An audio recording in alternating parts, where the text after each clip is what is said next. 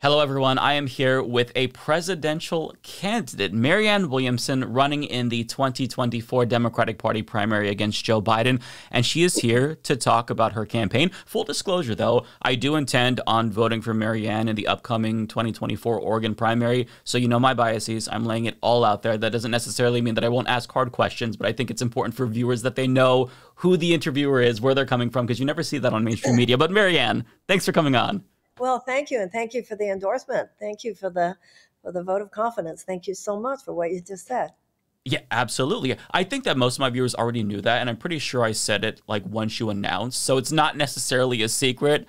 But I think it's just like, it's better for transparency's sake. I support you. You are, so far, you have the best shot. I would say that you are, and this is according to polls, Biden's biggest competitor in the primary. So there's a big Village poll that was just released that shows you at 14%. And I think that this headline from John Nichols in The Nation puts everything into perspective.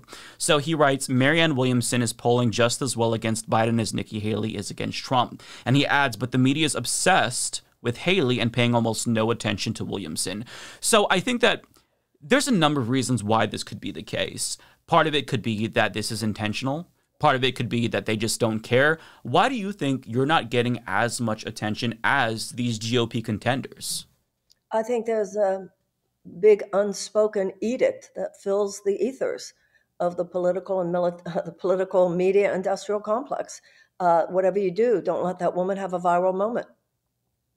Whatever you do, don't let her into the conversation. Last time they were content to just ridicule and deride me.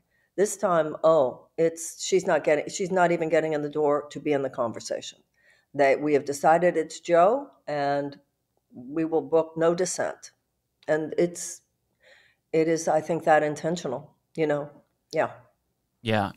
I know that media can be make or break for a lot of campaigns. We've seen the ways that they restricted Bernie in 2016. Not as much in 2020 because, you can't, once you get a certain amount of name recognition.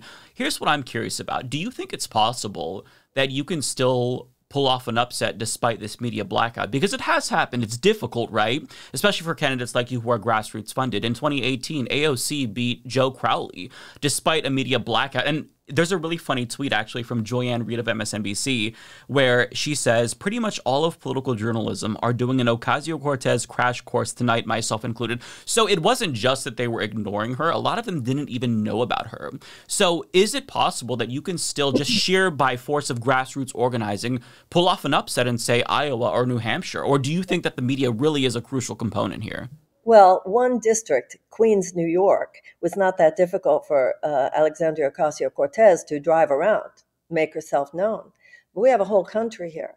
So when you have complete erasure and invisibilization on CNN, on MSNBC, my problem has been how many people in the United States don't even know that my campaign exists. So if they don't know that your campaign exists, nobody's going to send you any money. They don't even know you exist. And then even among the independent media, there's been a lot of, there have been some exceptions for which I'm extremely grateful. But even among the independents, even on the left, there's this revert elitism for whatever reason. It's almost a feeling of, well, we want what she says, but we just wish it wasn't her. Or let's not send her money or whatever. So the blockages have been pretty extreme. The difference is, and the reason that even running on fumes, we've been able to get those numbers on the polls that we have, is because when people listen, when people actually show up, I have a lot of people, even among people who agree with me politically, who seem to, people who opine about my books who've never read my books, people who have this stereotype, my career, my personality, who know nothing about me. And so they won't come hear me. Well, when people come hear me, we're gold, because I am saying what not just people on the left are saying. I'm saying what I think the majority of people in America are saying. The majority of Republicans as well as Democrats want tuition-free college. The majority of Republicans as well as Democrats, not as much of a majority, but still a majority, want tuition-free college and tech school. The majority, if you actually look at the polls, the American people are a little bit left of center. I'll tell you, Mike, my campaign this time leads me to believe, as it did last time, the American people are not the problem. The problem is a sclerotic political system that acts like a lid being held down, seeking to suppress the full expression of the will of the people. And like I said, this kind of weird invisibilization has been true even among people I would not have expected it from. Mm. Amy Goodman, really? Um, Mm. Almost derision from. But like I said, when I'm out there with people, especially young people, it's exciting, it's electric, it's exhilarating, and it's working. Yeah. So can you pull off an upset? Uh, if you had said that to the abolitionists, it wouldn't have been reasonable to think they could, or to the women's Mm. suffragists, or to the early labor organizers, or to the civil rights workers. But I don't think that any of those people proceeded because there was some guarantee win. They proceeded because they felt it was the right thing to do. Hmm. And that's why I'm doing this. Somebody needs to do this. Somebody needs to say those things. You say them, a lot of us say them, but I don't believe you can leave electoral politics out of the larger formula uh, Mm. or in any serious effort to fundamentally change things. Yeah, yeah, that's really interesting. I like your answer there. I like that you also talked about like there's a lid kind of keeping the will of the people kind of suppressed, and we're seeing this right now in action with regard to the ceasefire, for example. I mean, multiple polls have shown majority support for Americans, especially among Democrats, and that's not something that is even a possibility, at least according to the Biden administration's rhetoric. I wanted to ask you about that, by the way. So when it comes to Israel-Palestine, Biden is fundamentally at odds with his base. So I'm curious how you would differ on this policy and where your biggest disagreements with the Biden administration is. Well, I've been calling for a ceasefire from the very beginning. The day of October 7th, I appreciated the president's moral clarity. The next day, however, he said, I'm going to be meeting with Jewish American leaders today. I would have said, had I been president, I'm going to be meeting with both Jewish and Arab American leaders today, particularly Palestinian American leaders. America's highest ally should be humanity itself. So ceasefire, immediate ceasefire, there's no, this is wrong-minded on every level, this military action of theirs. Mm-hmm. Immediate ceasefire, release of the hostages, and immediate architecture for a two-state solution. To me, that is absolutely the only way. Would you be open to the idea of a one-state solution with equal rights? And I ask this because more and more, there's been a lot of individuals, including Israeli scholars like Avi Shlein, for example, who don't think that a two-state solution is any longer possible just because there's so many settlements. Like, for example, in the West Bank, I think the number is 750,000 Israeli settlements. So how do you do two-state given this situation currently? Is one state something that would be on the table for you or that you would consider? Or do you think that two state really is the only path forward? Well, I realize it's something that would have to be resurrected, but those settlements have never been legal. They've never been Right. legal. Those people shouldn't be there. So to say, oh, there's 750,000, where do you put them? Back to where they were. I'm sorry. I'm a practical woman. When you talk about one state, if ever there was a prospect for a bloody civil war, it's one state. It's like La La Land. Who's going to govern this one state? I mean, you think it's bad now, them not even living right there together. So I believe that it's going to be quite a long time Mm. before a one state is desirable there. Yeah. I heard somebody, I thought this was so American. Somebody said there needs to be just a one state and it needs to be secular. And I thought if ever there was an American blind spot, here are two people who are very clear that their religions matter. And here's this American progressive coming in saying, and it'll be a secular country, as though we're going to impose that. So to me, they both deserve and need sovereign states, Mm-hmm. both of them. Easy? No, but one state that doesn't in any way to me solve a problem. Well, here's what I will say to that. So a lot of folks were also fearful of, internal disputes with the end of apartheid in South Africa. And on top of that, the other argument, the counter argument is, prior to the Balfour Declaration, there was peace. Arabs and Jewish people, for the most part, lived in that area. And the Jewish population was much smaller, but there was relative peace. So this is kind of the thinking of individuals like Avi Shlaim, and how it is, even though it's inconceivable now, it is something that could be possible. What would you say to that? I would say that the days that you're talking about, there were tribes wandering around. There were no nation states. There wasn't a nation state. There weren't any states at all. But that's very different than one state.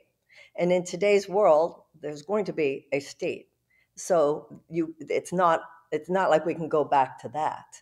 And I don't believe that the entire state of Israel is apartheid. There are apartheid laws. I believe that there is clearly the West Bank is, clearly the settlements are, but there are Arabs in the Knesset. I'm not enrolled in the idea that this is not South Africa to me. Oh, okay, interesting. Let me ask you this, because you do support a ceasefire, which I think is the bare minimum. So that is, to me, you passed that test. Let's take it further, though. I'm curious. For what it's worth, you passed the test. So here's what I want to ask you. And in the event, I think that's worth noting. Right, true, very true. So in the event you become president, hypothetically speaking, I would assume that you would sign on to the International Criminal Court. So after... Yeah. Dick Cheney might not be too happy about that, or George Bush. You know exactly what I was going to ask you. So yeah, with us under their jurisdiction, would you, as president, not pull an Obama and actually recommend some of your predecessors for prosecution, including Joe Biden? No, I would not. Why not? Because I believe that a lot of forgiveness and a lot of mercy is necessary going forward. And if, I would certainly not, look at someone like, I'm not coming from a Gerald Ford place, where he pardoned Richard Nixon, because I think it really hurt the nation that he pardoned Richard Nixon, especially when John Mitchell and Ehrlichman and all those guys, Haldeman, et cetera, had gone to jail. I think Haldeman went.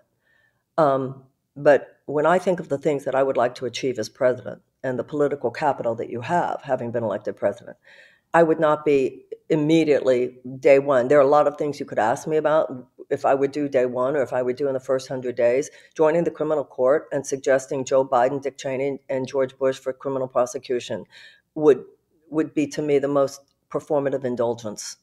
To me, those things do not represent the serious work of going forward and trying to right either our domestic or our foreign policy malfeasance, where it is malfeasance.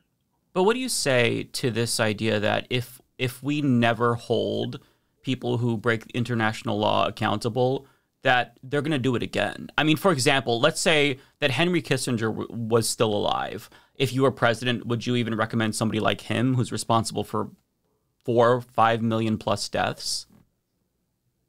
To actually, first of all, I think other countries would suggest it. I don't think it would be the United States suggesting it. That's rarely how it works, I think.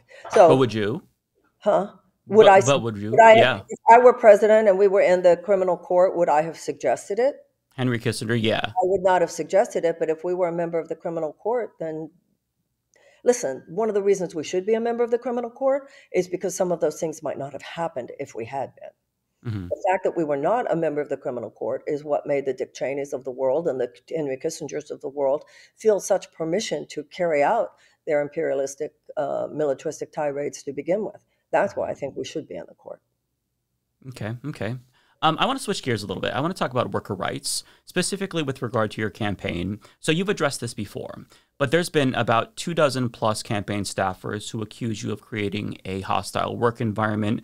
They've accused you of emotional abuse. They've said that you've made them sign strict NDAs. And you have addressed this, and you said that if all of these folks were under oath, that you would not be convicted by a jury of your peers. And I think that that's fair. Having said that, though, I think that this is still going to be a sticking point to a lot of people, because worker rights, those of us who have been in that predicament where we've seen bad bosses we are very sensitive to this employer-employee dynamic, specifically because that can foster abuse because of that power imbalance. For me, I've had horrible bad bosses that have given me depression, anxiety. They've abused me. But on top of that, I was also on the other side, where as a boss, I felt like in hindsight, I probably could have spoken to my subordinates with more respect.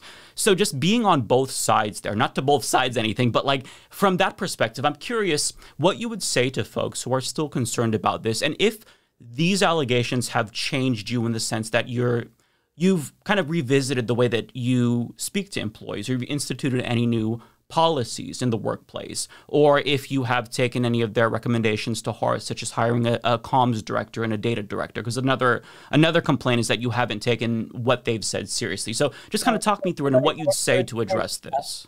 Okay, so in the campaign last time, I definitely said the F word, fucking shit, too often. Mm-hmm. Not at people, by the way, but in the presence of people. I like to think that I've grown or whatever, but I have seen enough men in the office. I've seen Bill Clinton in the White House get angry. I have read enough about about every male person who is running. I've read about them. The idea that mine is worse, no. In this campaign, there are people with whom I never had a crossword. Never had a crossword. Actually thought we had a nice relationship, who've come up with this stuff about me. I'm sorry. Somebody said they didn't take the advice of the pros. Are you kidding? Somebody who worked for GameStop and is now telling me how the book publishing works? That I'm doing this to sell books. Well, let me tell you something, Mike. I have sold some books, and the way to sell books in my field, spiritual books, is to never mention politics. Abuse can go both ways. So do I hope that over the years I have learned something about how to treat employees? I'm sure you have too. I hope I'm a better person. And that the stuff from last time, even though a lot of it was, oh yeah, really? You know, sometimes underperformers take any kind of accountability as an attack. But did I yell the curse words too much and yell and, yeah, I did. But this time, what I have seen on this campaign about how politics works, I'm sorry. People have no idea, and I do. And when it comes to a lot of that stuff, the person who's been abused here is me, including by all the people who repeat those stories and embellish those stories who were not there and don't know what they're talking about, who talk about my books who've never read my books, who talk about my personality who've never spent any time with me, or even how I work with employees. So, am I a perfect person? No. And do I hope that I've become better in that area as in any other area? Yeah, especially with that, having lost my temper and stuff. But, people said I threw a phone, or people said I hit a car door many times. No, I turned around, it was too fast, and I was upset, and I hit my finger. Mm. So there's a limit past which, no. Ask Bobby Kennedy, ask Cornell. If Bobby Kennedy, Dennis Kucinich is gone, all you read is that Dennis Kucinich is gone. If me and mine, oh, she's a crazy woman. We all know how she is, and she can't keep anyone. She won't listen to anyone. No, I'm done with it. I'm not a perfect person. I hope to be better, but some of the stuff that's been said about me has been from people with whom I never had a crossword. People who I thought, oh, he's nice. Why don't we hire him? No. So do I hope I appreciate you saying that, you could have done things better and you're trying to learn. Because here's the thing. We're all just human beings. We are on this floating rock through space, and we're trying our best, and sometimes we fall short. Sometimes we were accused of doing something we didn't do. It happens. One thing that I will say is that when it comes to mainstream media, I think that it's fair to say that there's this double standard where female candidates, these stories get publicized much more than male candidates. I think that's totally fair. That's not even just mainstream media, though. That's independent media, too. Well, here's why, though. Here's why. I think that when it comes to a candidate like Bobby Kennedy, for example, he's a fraud. you're not. When it comes to these Republicans, Bill Clinton, they are frauds. I expect nothing but the worst from them. So when there is this type of allegation about a leftist candidate, it does give me pause, because I think that for progressives, for better or worse, we're held to a much higher standard, right? And so when it's really easy, like, again, going back to a lot of people who have been in this predicament, it's very easy to sympathize with these claims because we've all been there with these horrible bosses, right? Yeah. So I think it's one thing. I'm sorry, go ahead. I'm not disagreeing with you, but if we hold ourselves to a higher standard, then why don't we look at our own misogyny? Well, do you think two things could be true at once? Perhaps maybe these employees, sure, there's some wrong, and maybe they would look at you differently because you're a woman, but also there's some truth maybe to, you were a little bit emotionally abusive. Like, I think that two things can be true. Like, do you think that it's possible? Actually. When I think about what emotional abuse is, I think that word has become so trendy. Everything's abusive. Like I said, underperformers take any kind of accountability as an attack. One person's abuse is another person holding someone accountable. The emotionality that I displayed on the first campaign, yeah. But this time, this concerted effort, and people saying, do not vote for her, people with whom I never had a cross word, Mike. People who could not say that I'd ever done anything to them. Or to, no.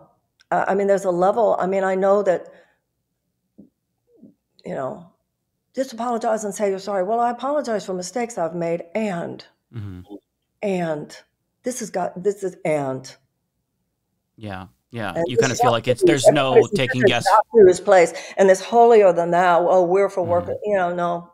There's a limit past. It's I feel I did almost too much apologizing at the time, because it was almost like this stuff came at me, and I was like, oh, I'm sorry. And I'm just now, and I think about that, and I've spent a lot of nights and thinking my actual interactions with people, and that business you were saying she should have listened to the pros.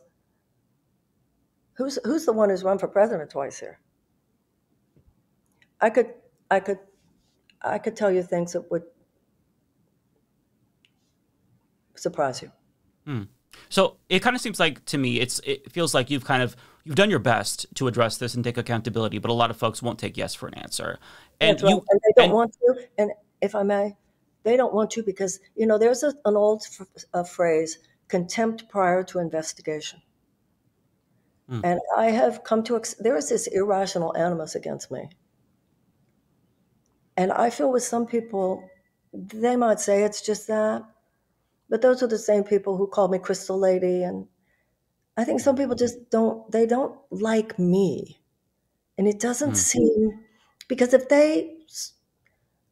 you have had any kind of public whatever, you see stories written about other people, public figures, quite differently. None of which is to say that I'm a perfect person. None of which to say I haven't had my moments. Not that, or that, I've said things that were, should have been said differently, all that stuff. And of course, I hope to be better and a different person, obviously. But there's something else going on here. I see. That's dark, in my opinion. Okay, one last thing on this subject, then I want to get to healthcare. So here's what I would say, just from my perspective. If I am not convinced, and I'm not saying that that's my position, but if I were not convinced, some things that I saw that would change my mind would be perhaps you endorsing a unionization, or after the election. My God, I was on the UAW strike. I was out with Christian Smalls the other day. Well, of your employees specifically, of your staffers, would you support that? Staff said they wanted to unionize. Yeah. Okay. Would you consider after the election releasing them from their NDAs? What is that for? After I've been treated the way I have been by people lying to me the way they have, who have broken them? I don't know. I think that's not unionization. Where's that? I don't understand. And every political campaign, they have NDAs. I mean, it's a part of. But you're not any political campaign. You're better. But why? I see you say that as though an NDA. I have worked for many people with whom I've had NDAs. I think I worked for Oprah Winfrey. I mean, I've worked for all kinds of people with whom I think they had a reasonable claim on the importance of confidence within the office space. Hmm. I don't see what's wrong. I mean, you say So that as though there's something wrong with an NDA. I mean, I'd have to think about that, but I don't see what's wrong with that contract. from the perspective of leftists, and this is my take, I don't speak for all leftists, NDAs are another form of control from employers. They, our employers most of the time, not with respect to like campaigns, but they control the way that we dress. They control where we have to be. They control our livelihoods, and they also control speech. So this is another form of control that leads to that power imbalance. So that's kind of why people view NDAs, myself included, arguably, depending on the NDA and the circumstance, because I've turned down jobs based on NDAs that I've had to sign myself. It's a form of free speech suppression in the minds of folks. So that's kind of like, not to accuse you of saying you're trying to do that. That's just one of the instances where people kind of see an NDA and they take pause, if that makes sense. Well, if they do, then they, I mean, I don't see it that way. To me, it's no different than That's anonymity in fair. an AA meeting, Sure. No, Anonymity in that's fair. an AA meeting, or confidence with your therapist. Your therapist isn't going to say what went on here. And I think sometimes that's really important. Okay. Yeah. So No, I think that's that's fair. how I see it. I think just Yeah. emotional safety. And it goes Okay. both ways. The NDA goes both ways. Okay. Okay. Okay. So I do want to move on. I want to talk about healthcare. So healthcare, if you go to your website, you have a book on healthcare. It is beautiful to see that because a lot, and I mean book in terms of like your policy platform. There's a lot there. You said that. And I said, I wrote a book about health. I mean, you could, right? Yeah, no, we have many, many issues on that website that I'm very proud of, actually. It's great, and it's nice to see another presidential candidate take healthcare seriously because I felt like this was it. Like with Bernie 2020, 2016, are we ever going to get somebody who takes it this seriously? And my hat goes off to you. Honestly, your healthcare policies are great. There's a couple things that I want to ask you about, though. Just nail down on some specifics. And this is really like we're getting in the weeds here, but I know that you love the policy wonkery and stuff like that. And I do too. I'm really curious about it. So when it comes to specifics, one thing that I didn't see on your platform is what would you do? You mentioned hospitals and how to rein in the prices. Would you be open? And this is not something that's really discussed. Would you be open to nationalizing hospitals to create a sort of UK type plan? And I'm also curious what the role, if any, private insurance providers would play in your healthcare system. When it comes to health insurance, there are many different ways of doing it. You have New Zealand, you have Australia, you have Germany, you have England, you have all different systems. And I haven't seen any that are perfect, but I see really good things in all of them. And all of them also are not the United States. So there has to be, Mhm. the best minds brought together for what is most applicable here. Uh, to me, the bottom line is that we must have universal health care. I believe in a Medicare for all type system. Now, some people say there should therefore be no private insurance allowed because anything like that would circumvent the system. There are other countries where they do believe that there should be some allowance for private insurance additionally. There's a struggle between those two beliefs, and so we have to see what is possible for the United States. In terms of hospitals, a hospital industrial complex is certainly a problem. But at the same time, I like to think in terms of a hybrid economy. I like to think in terms of, look, there's a high side to the free market, but as Adam Smith said, free market capitalism cannot exist outside an ethical context. So what's happened now is that the corporatist model has no morals. It has no ethics.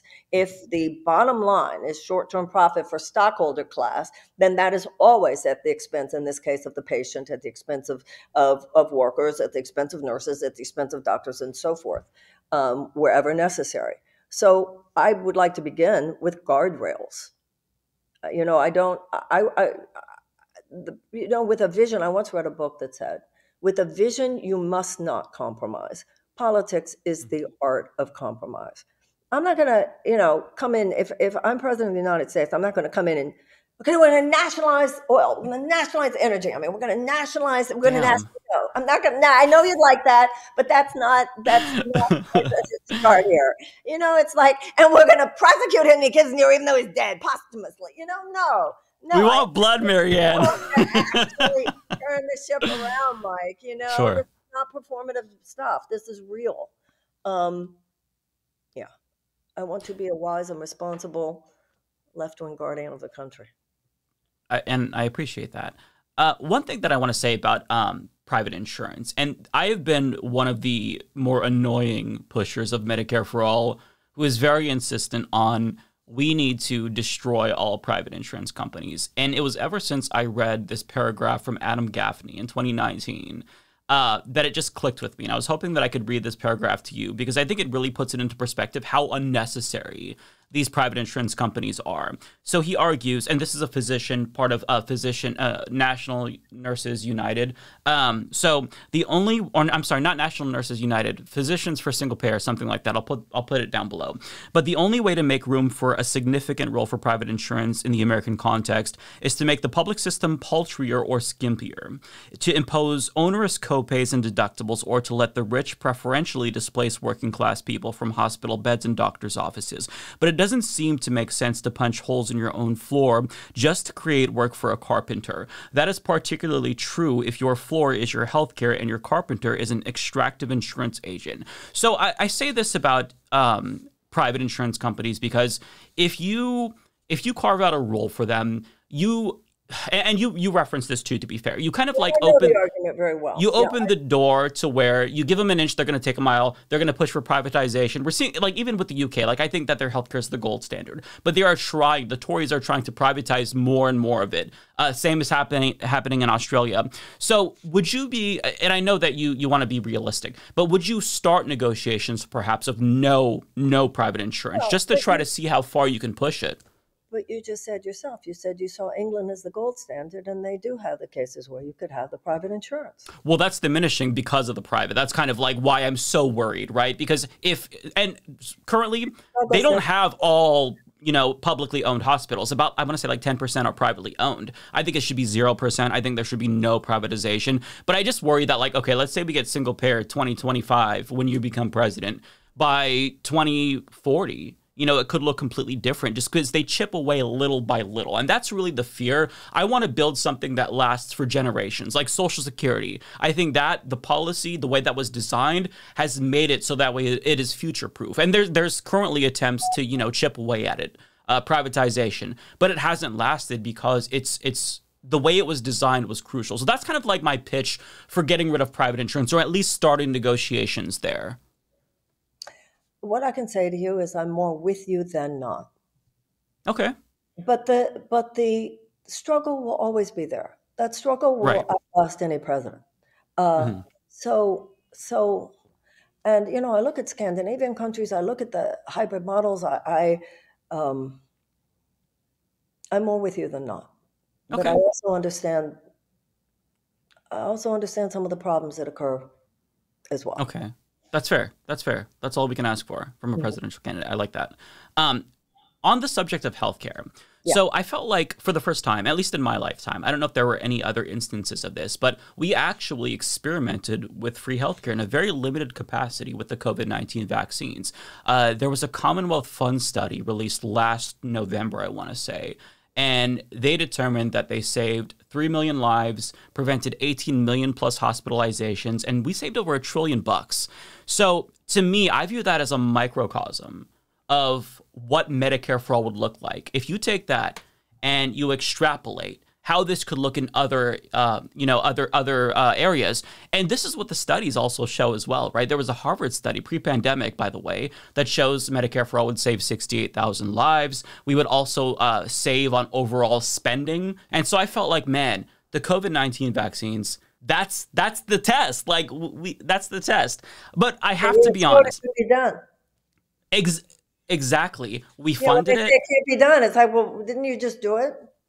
Literally. So it's mind-boggling to me that in the year 2023, we're still talking about this as if it's impossible when other countries do it, when we did it and we saved lives and money. But on the subject of COVID vaccines, I had something to nitpick with you about, okay? So bear with me. So on the June 26th episode of Breaking Points, you said something that was really disappointing to me about the COVID vaccines. You said, one of the things that really upset me during the COVID vaccine was how little conversation was even allowed about treatment, whether it was ivermectin or hydroxychloroquine. And then you later added, the CDC and the administrations were both using the media to focus on this idea, no, it's got to be just the COVID vaccines. Now, I know that you were specifically trying to emphasize the need for transparency and public trust in these institutions, but I felt like that was really disappointing because you kind of lended credence to the claims of folks like Robert Kennedy and Joe Rogan, who are trying to undermine the vaccine when, as single-payer advocates, this should be the thing that we are screaming from the rooftops. This vaccine worked. It worked really well, not just because we're trying to bolster our single-payer arguments, although that's important, but it worked because the evidence, the data shows that. So can you expound upon that a little bit? Because I felt, when I saw that, I was really disappointed because I felt like this is not the Marianne that I know, who is kind of lending credence to this argument. Just talk me through it. I think my articulation was a little sloppy. There. But I do have a problem when voices are suppressed. And I did wonder at the time why there wasn't more conversation about treatment. But I think to extrapolate from that I was in the Bobby Kennedy camp is really far. No, I wouldn't say that. No, I wouldn't say that. I would argue that it inadvertently legitimized that kind of argument. And look, the reason why this is something that was really concerning to me, and not just you, like whenever I hear the argument, like the Joe Rogan argument that like, man, why can't we even talk about this? I don't understand why this is going on. I feel like it was one of the few instances where the media was actually doing its job because the vaccines were working and ivermectin and hydroxychloroquine were not. And for me, it's a little bit more personal because I have a grandmother and we don't know all of the details. She was in a nursing home and we believe that she contracted COVID-19 from the nursing home, although when she was finally admitted into the hospital, she was testing negative. But we think that she got pneumonia from having COVID-19. Don't know. She died and she didn't get the vaccine because my aunties convinced her that this was going to kill her. It was deadly. And they were these people that were, no, you got to go with, ivermectin, alternate treatments. And so for me, I felt like, man, this is not one of those instances where we should just cavalier discuss these alternatives like Joe Rogan did, for example. One thing that stood out to me, and not to make this about Joe Rogan, but just as an example of, he said, if you're a young person, would I recommend you get the vaccine? No.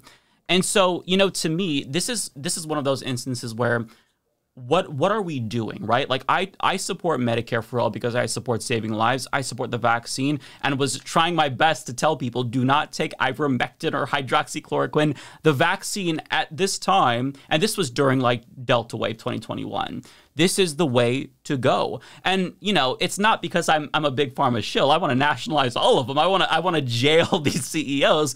It's because this is what is going to save lives. And I think there were so many countless lives lost because there were people like Joe Rogan who irresponsibly addressed these alternatives under the pretense of free speech when he had no expertise. So that's kind of like, that's where I'm coming from. And I'm not saying that, you're part of that. I don't want you to think that that's the takeaway here. I just think that, and you said that, you don't think that you worded it as well as you could have. When I saw that, I thought, oh, Marianne, come on. I know you don't think this. You are a single payer advocate through and through. No, and I certainly was vaccinated, and if I had had a grandmother in a nursing home, absolutely I would have said, got to get that vaccine and so forth. Right. And I'm so sorry about your loss. Oh, thank you. I mean, to be fair, like she was in her 90s, so we were, as soon as we started to hear these stories about older people in nursing home, it was horrifying, but. Yeah, I would have been the person to say we've got to get her vaccinated immediately. Yeah, there's unfortunately just one member of the family who was pushing that. She lived in Hawaii, so my side didn't have any influence over it. I had one uncle who was trying, but everyone else, they instilled the fear of God into her, with regard to the vaccine. So, yeah, that I appreciate you, saying that you misspoke there, and I'm glad that you clarified and you said just for the record, vaccines are good, and Of you've gotten course. it. Of course. Of course. Yes. Good, good, Vaccines good. are good. Okay, good. Okay, good. Because I've seen stories, and this kind of dates back to like the 90s 90s era, Marianne, where I think that they tried to portray you as anti-vax, but after I see that, and I'm very sensitive, I don't think that that's And you didn't accurate. see stories about me talking about vaccinations in the 1990s. No, I think that they try to insinuate that you were. There's been a lot of Back false in the last insinuations. campaign, because I said something about mandates. This was long before COVID. I made a comment about mandates. Okay. I had never made an anti-vaccine comment. No, I'm not saying you were. I'm Yes, saying that the media they make these insinuations. One, and I want to move on to queer rights because there's one insinuation that was really shocking to me, and I think that you addressed this very, very artfully. So you got one of the people who you helped during the AIDS crisis to do a campaign ad for you, and this was in response to the View's Sunny Hostin effectively saying that you told AIDS patients to not take their medicine. And I saw this, and I didn't have any evidence to the contrary. I didn't know how to look this up, and I thought, oh my God, if this is true, this is horrible. But then to hear your side of the story, it was infuriating because, during the AIDS crisis, gay people were like taboo. Nobody wanted to be around them, their own family members. So to hear that you were there actually treating them like human beings, speaking to them. As a member of the community, I was very touched by that. Explain your reasoning, because just to put everyone who wasn't alive during that time, myself included, everybody thought that this like weird gay disease was contagious, but you were right there with them. Explain your thinking, because I don't think that a lot of people understand how bad it was at the time to be gay and to be around gay people, but you were there. So explain your thinking, because I think this is so important, and it speaks to like how we can all be better as allies. It's not about my thinking, it's about my experience. I was giving lectures on a set of books called A Course in Miracles. And A Course in Miracles is not a religion. It is a system of spiritual psychotherapy that has to do with the relinquishment of a thought system based on fear, the acceptance instead of a thought system based on love. It's just about being more loving. When I started lecturing in 1983. Soon thereafter, this disease, and it was very similar to what happened with COVID, and that all of a sudden it's all you hear about. But it was the opposite of COVID. In that COVID was very easy to get, but the chances were you would survive. AIDS was the opposite, very hard to get, the chances were you would die. So it took, first of all, Western medicine, much like with COVID, it wasn't like it wasn't trying. Nobody thought Western medicine wasn't trying, but they kept coming up. There was this disease. Nothing was working. People were just dying everywhere. And in addition to that, the organized religions were eerily silent because they were working out their own, homophobic stuff, et cetera. So silence. So here was this woman, I was at the time in my early 30s, talking in the Los Feliz area of LA about a God who loves us no matter who we are, what we've done, and how when we love each other enough, anything is possible. And so gay men started coming to my lectures. And it started becoming this thing. And we couldn't guarantee that someone wouldn't die, but we could guarantee that nobody was going to die alone. Mm. And so I would be giving lectures 2 or 3 times a week. We would, in the days that I wasn't lecturing, we were doing support groups. And then I wanted a house where we could all, because we would be giving these support groups at people's apartments. And then I would say, well, so-and-so could really use a massage. Is there anybody with massage or anything? We'd start make appointments in this little pink book I had. And then I was like, well, why don't we rent a house? And I started talking at my lectures about how we should have a house where everybody could be, because we were all holding on to each other so much at these lectures and the support groups, but I knew people needed it all day, every day. So David Geffen, I don't know if your generation still knows who David Geffen is and if he's still I'm not sure myself. That's pretty interesting, yeah. Well, David Geffen, a gay billionaire, and he called me one day. He had been at the talk with his lover that morning. He said, I heard you say you wanted to start a house for people who are HIV. I said, yeah, I want to start a house, and it'll be really great because people can come over, and then they, people it can be like an all-day support group, and people will be there, and people can get massages, and people will come in and just give therapy and just donate their services, and we'll have food, and then people who are ill, it'll be a place where everybody can be, non-medical support services. And he said, how much will this cost you? And I said, oh, I think we can do it for $5,000. And he said, and I don't know if he was laughing on the other side of the line or not. He said, oh, really? Where's the 5,000? What's for? I said, well, and I'm so naive at that time about who he is and who he was. I said, well, the rent was a house on Sierra Bonita in West Hollywood. I said, the rent is $2,500. But see, the way they do it is you have to pay first and last also. Yeah. He said, oh, really? So I'm informing him, which is very funny if you know who David Geffen is. He said, really? I said, yeah. I said, so that's your 5,000? I said, yeah. He said, well, won't you need money for staff? And I said, no, we're all going to be there. It's all going to be volunteering and all that kind of stuff. And he said, okay, well, thank you so much for telling me. And then about an hour later, there was a knock at my door with a check for $50,000 from David Geffen. Wow. So then it was really extraordinary. And then we would have the lectures, and the lectures were kind of like, it was like almost like a social, it was where people could gather, and it was very beautiful because a lot of people knew. I would hear people, one of the things you would hear a lot of young men say, in today's world, you can't even imagine this, but this is the world we were living in then. How many young men were going through all of this anxiety about calling their parents? But the issue about calling their parents was twofold. I have to tell them I'm gay, and I have to tell them I'm dying. And I heard people say it's harder to tell them I'm gay than to tell them I'm dying. Wow. And then what started happening was I remember the day I went in and I said, where's Aiden?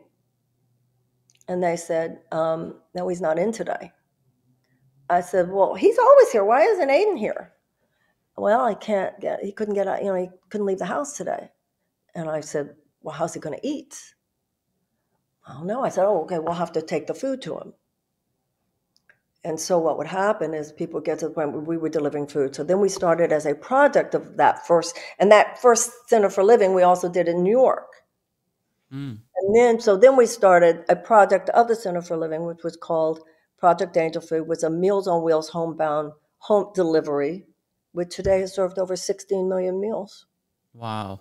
And because it still exists today, feeding homebound people with critical illness, no matter what their disease in the LA area.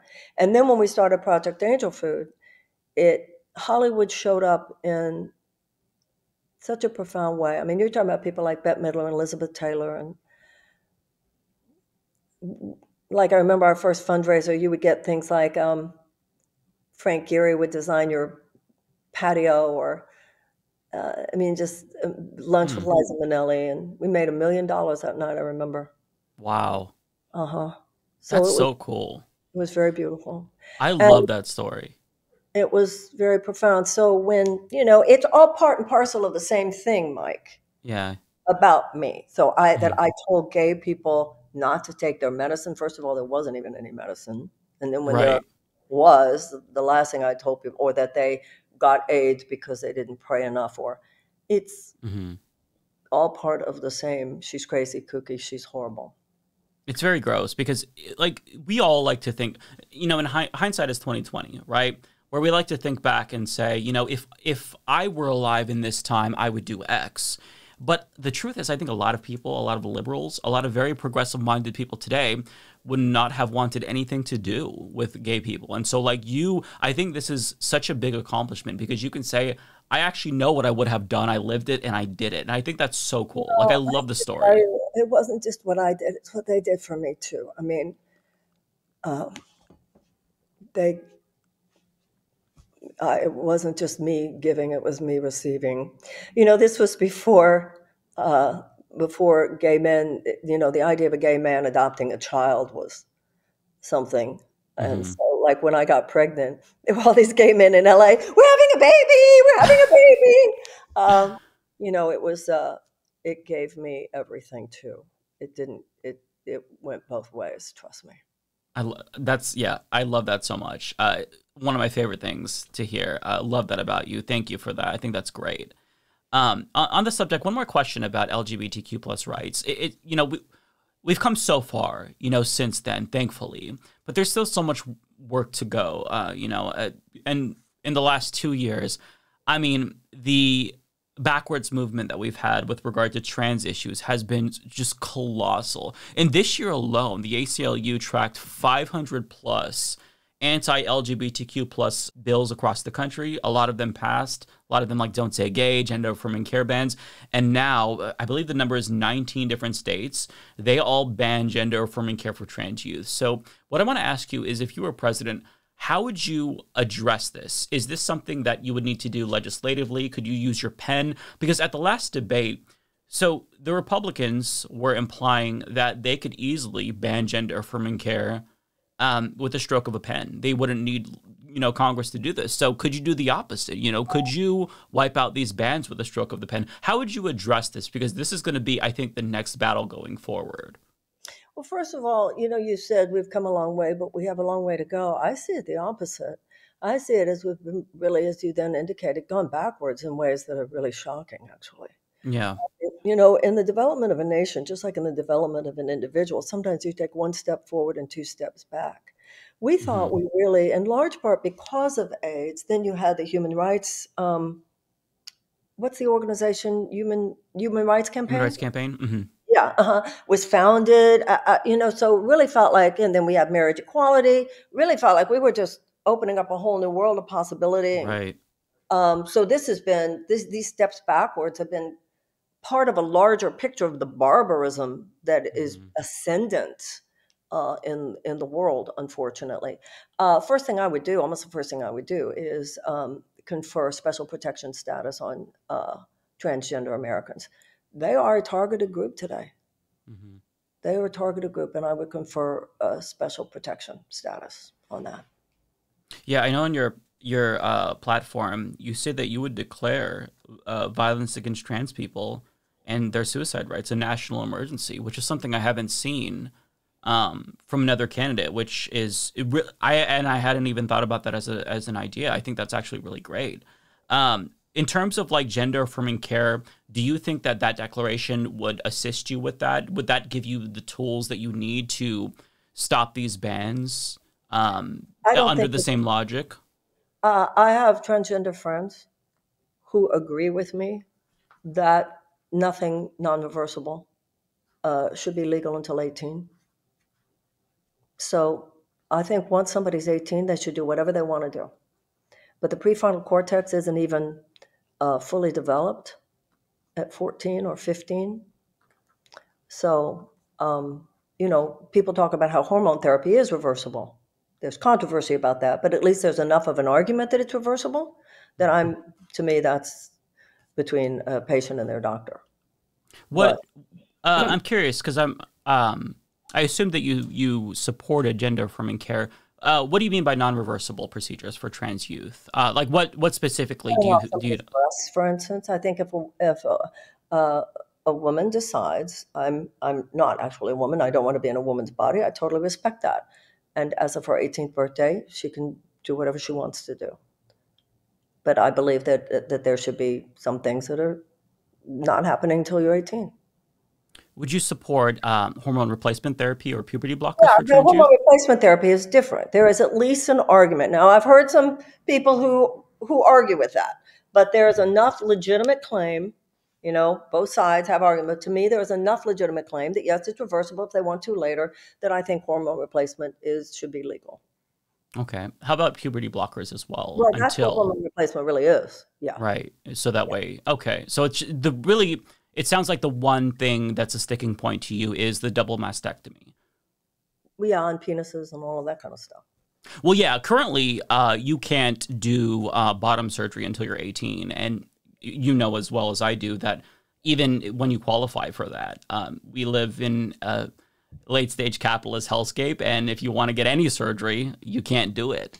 It's very expensive. I have trans friends who are doing GoFundMes to get surgeries that they need in their 30s. So yeah, that I don't necessarily think that people would take issue with that. The one thing that I will say is with double mastectomies is that this is such a rare occurrence, and the only time that it is permitted is in circumstances where it's a teen that's like 16 and they have shown persistent gender dysphoria for a very long time and the doctor and parent consents to it. But if that's the only thing that you take issue with, then yeah, as long as you are basically you go with the consensus of science, I think that's where we can all agree, which is good. Yeah. Okay. So we're running out of time here. I don't want to take too much of your time. We didn't get to ask about climate change, but I do want to give you the opportunity. I always do this to candidates to just kind of like make your last pitch. Use the microphone now to let people know why you're doing this, why you're running, and why you think that they should support you and where they can support you. Well, it's interesting because I have a hard time using the word should. I don't think anyone, quote unquote, should support me. I think someone should, as a responsibility to yourself and to your country, know what people are proposing. And I do appreciate the opportunity to say what I am actually proposing, as opposed to the fairy dust that is thrown in people's eyes so much. Which I think has blocked many people from seeing what I am proposing. I'm proposing an economic Bill of Rights and taking Franklin Roosevelt's Economic Bill of Rights, moving it into the 21st century. I want universal health care. I want tuition-free college and tech school. I want complete cancellation of the college loan debt. I want subsidized childcare. Childcare is a real crisis for many Americans. I want paid family leave. I want guaranteed sick pay. I want affordable housing, guaranteed affordable housing, and a guaranteed living wage. In addition to that, I want a Department of Peace. We need to learn to wage peace as effectively as we wage war. There should be a peace academy, just as there is a military academy. Peace building is a real thing. We should have armies of peace builders, just like we have armies of military personnel. When there's greater economic opportunities for women, greater educational opportunities for children, a reduction of violence against women, and an amelioration of unnecessary human despair, then there is statistically a higher incidence of peace and a lower incidence of violence. We should imagine a world without war in 100 years and reverse engineer from there. Just like we play war games, we should play peace games. Some people think that's naive. I think what's naive is to think that we are guaranteed survival on this planet for another 100 years if we don't at least try. And the peace department applies as much, those issues and those elements apply as much to any corner of the United States as any other corner of the world. I also want a Department of Children and Youth. I would be a very child-centric president. If we want a country that is thriving in 20 years, we're going to have to pay far more attention to 10-year-olds today. Everything is in early childhood. We now know about the human brain. 90% of it is developed in the first 5 years. We have children in America who are traumatized before preschool. We have elementary school students on suicide watch. We have, throughout public schools in the country, trauma rooms. And we have to ask ourselves, why should childhood be a trauma for millions of children in the richest country in the world? To me, children are the primary example of collateral due to vulture capitalism, due to this malevolent strain of capitalism that has come to dominate our country. They're not old enough to work, so they don't have any financial leverage in Washington. They are not old enough to vote, so they're no constituency at all, and their needs are just collectively and systemically neglected. I want to, just as John Kennedy declared, we would land a man on the moon in 10 years. I want my declaration to be that within 10 years, every public school in America would be a palace of college and learning and the arts. We now have millions of children who go to schools where they don't even have the resources that allow them to read. And if you cannot learn to read by the age of 10, your chances of high school graduation are drastically reduced and your chances of incarceration are drastically increased. So we need a massive transfer of resources in the direction of children 10 years old and younger. So major child, one of the things I look forward to in the space of possibility of my being president is bringing together the best minds on early childhood. That has to do with nutrition, some of that nutritional issue. We have a high infant mortality rate among Black women, a high maternal mortality rate. These things will not be neglected by me. Next, I want to declare a climate emergency. We need to ramp down fossil fuel extraction. President Biden has given more oil drilling permits than even Trump did. Yeah. Plus, he okayed the Willow Project. He approved the Willow Project. If you put the Willow Project and those permits together, they completely nullify the otherwise, healthy benefits of the green investments in the Inflation Reduction Act. And of course, he calls himself the climate president because it's a purse thief thing. Look over here, don't look over there. Look at the green investments, don't look at how much we are allowing investment in the dirty energy. And at this point, it doesn't matter whether it's a Democrat or a Republican. Those guys fall in line with big oil and they fall in line with defense contractors. Yeah. We need an immediate mass mobilization from a dirty economy to a clean economy. So, and I don't see how to get there at this point unless we do declare a climate emergency and get on with it. And the last major pillar of my agenda, of course, I stand for reparations and all kinds of things, but a big part of what I think is necessary in order to turn this thing around is we need to end America's war on drugs. It was started in 1971 by Richard Nixon, who knew that drugs were not America's public enemy number one. He did it in large part, as a matter of fact, as an attack on Black communities. Mm-hmm. We spent $1 trillion. Clearly, we have not solved the problem of drug addiction in America. We have exacerbated it. There were 300,000 people in prison when I was in college. There are now 2.3 million, and 46% of our federal prisoners are nonviolent drug offenders. The vast majority of them should be home with their children. So for the $100 billion that we spend on the drug war every year, for a fraction of that, we could have a world-class network of recovery options. We should not be criminalizing drug addiction, which is now an ubiquitous issue in America. It's one of the primary, it's a disease of despair. These are deaths of despair. We should treat it as a health issue, like they do in places like Portugal. So for me, the presidents have drug czars. I want a recovery czar.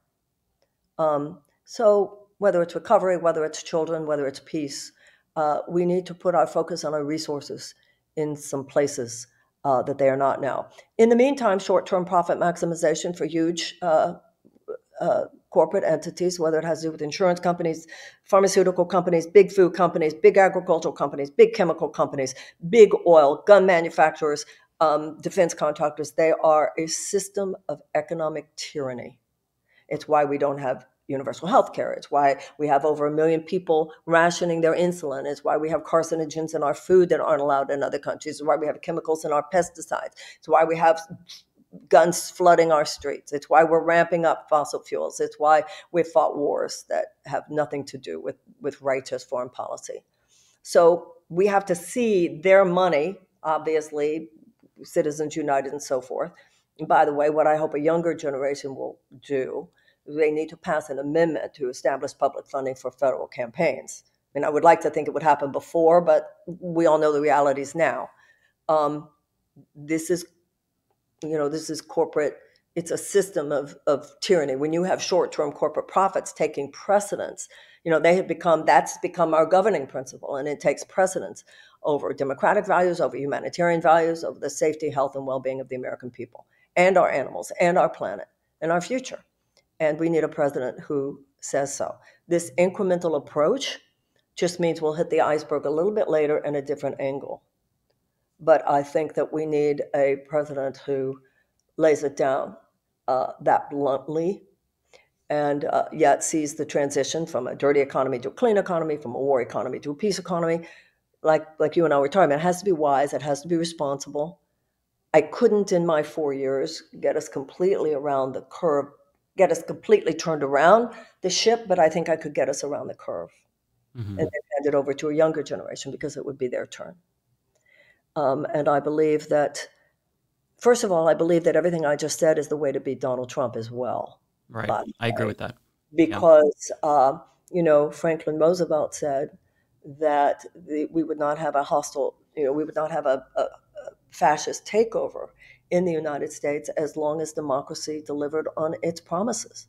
And what we have now is a country in which democracy doesn't deliver on its promises. We're not going to win in 2024 by warning people or scaring people about Trump. We're going to win by offering people the end to this aberrational chapter of American history, which has moved $50 trillion of wealth away from the bottom 90% of the American people into the hands of 1%, cutting the cord and having a new beginning of hope. Mike, I'm old enough to remember in the 1970s, the average American worker could afford a house and could afford a car and could afford a yearly vacation and could afford for one parent to stay home if they wanted and could afford to send their kids to college because one job could support a family of four. I remember that. And we've just got to cut the cord. There is no negotiating with the malevolence of an amoral system that just puts stockholder value above and beyond the rights of any other stakeholder or the earth itself. And we need a president who says that. We need a campaigner who says it. We need a person who makes that claim to the American people. And my sense of the American people is they're not stupid. My father used to say, talk to the smartest person on the jury. Give people a chance to be noble. Give people a chance to be smart. And I believe that's a way to win in 2024. And I don't think anything less than that will win in 2024.